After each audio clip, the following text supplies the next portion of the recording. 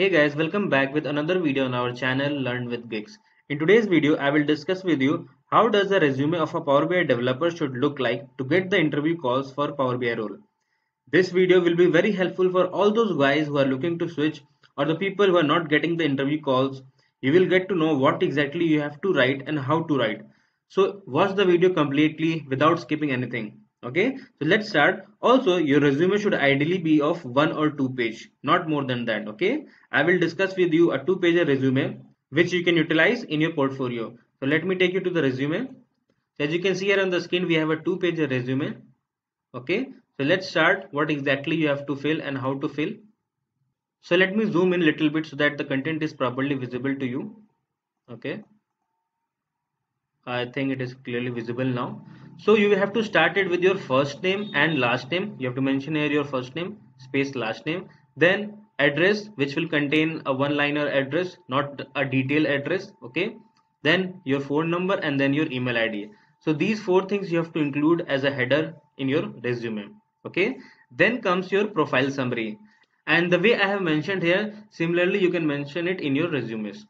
Okay, so in the profile summary, the first point should be like BI developer at Falana company with 3.1 plus years of development experience in Microsoft Power BI tool and Alteryx ETL tool. If you are well versed with SSIS, you can mention here SSIS. If you are well versed with Talend, you can mention here as Talend or Informatica, any of the ETL tools. Okay. Then your second point should be experience in all phases of SDLC such as design, development, testing, defect management, and deployment. So these are all the phases of SDLC. Then you have to mention it experience in developing SSAS, that is SQL Server Analysis Services, tabular model, and the Power BI reports using different DAX queries, visuals, filters, and configuring dashboards with drill down capabilities. Okay, and I have bold the terms which are very important or which should be clearly visible to the recruiter. Okay, now the next point will be working knowledge on Power BI objects like dashboard, reports, Power Views, creating workspaces, sharing dashboards, row level security implementation. See here also I have bold row level security because this is something very important and it should be clearly visible. Okay, your next point should include as hands-on experience in SAP HANA database and Microsoft SQL Server database. So whatever databases you are well versed, like Oracle or any of the or MySQL, whatever you know, you can mention it here.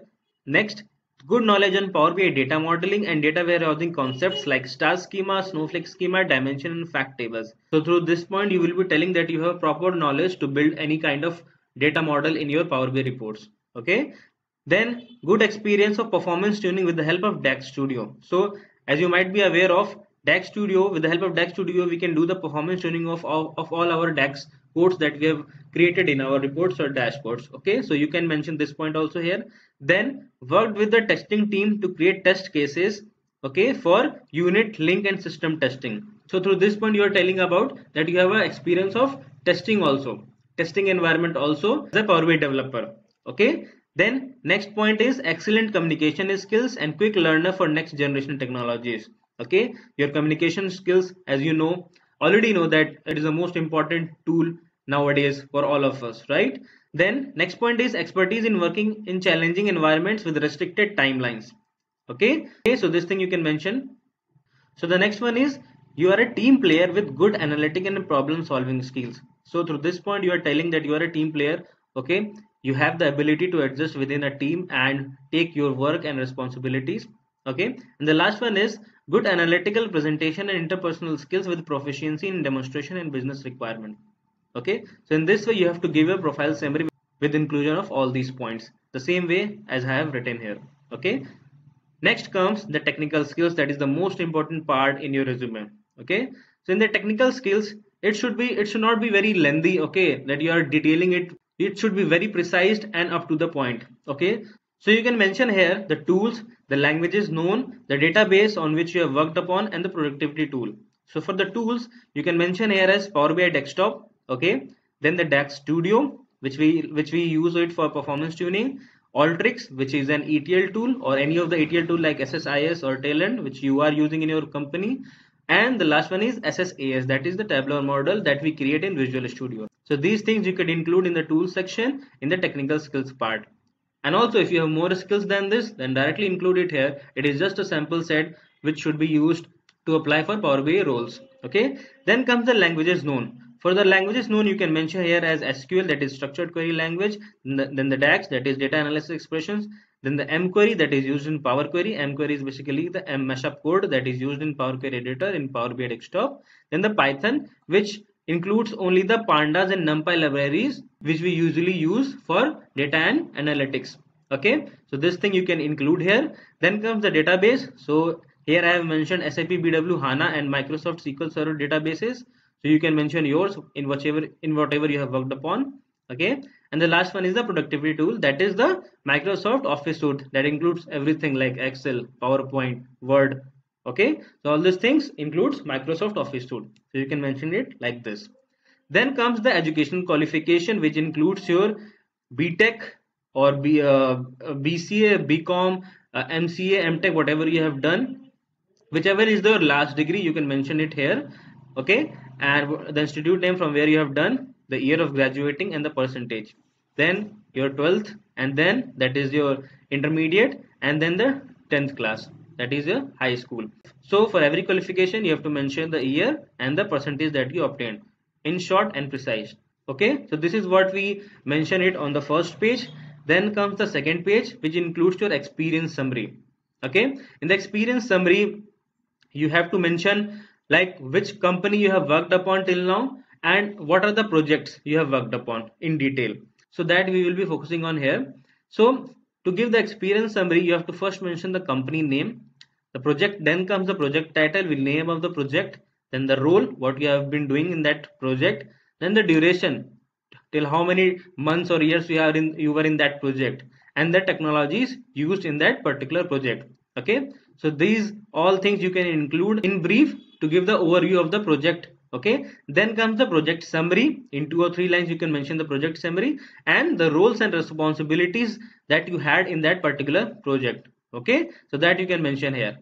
Now if you are in the same company, or if you are in the some other company you have switched during this period, so you would have worked on more than one project, right? So you can mention the name of the different company or the existing company also. If you are in some other project, so you can mention it here also. Then the project title, the name of the project, your role, duration, technology is used in the same way that we have used here. Okay, and then the roles and responsibilities in that second project.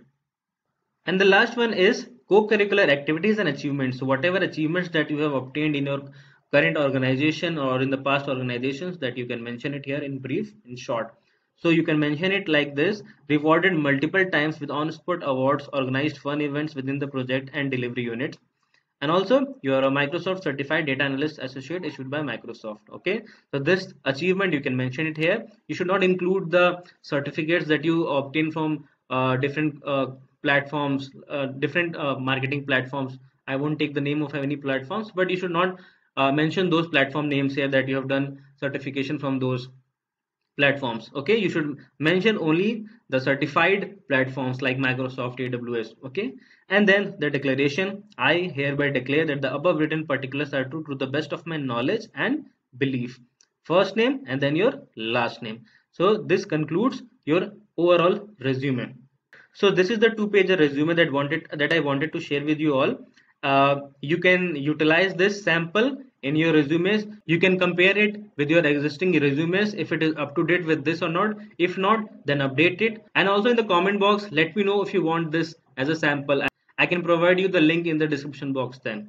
So if you are new to this channel, please subscribe this channel, as I will keep uploading such valuable videos for you all in the coming time also. Thank you.